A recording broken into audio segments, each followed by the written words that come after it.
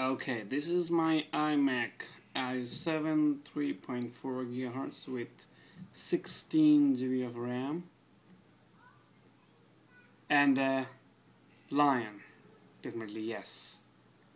I have installed Lion and look at here, has frozen. Nothing works. What I was doing was I was trying to watch a video here, and as I was trying to watch a video, it froze the whole Mac. So my iMac with the Lion is lame here. Did you see here? Nothing works.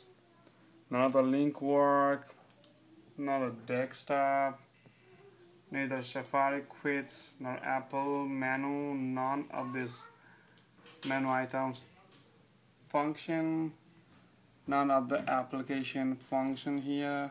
Finder doesn't open. Mission control dash, nothing works. iTunes has opened but doesn't work at all. FaceTime, nothing works.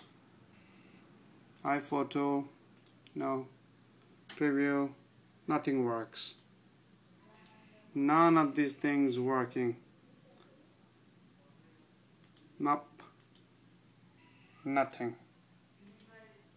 So what shows here is the frozen line in my iMac 2011 model i7 3.4 GHz quad core with 16 gig of memory, 2 gig of graphics, 2 terabyte of hard drive, all frozen.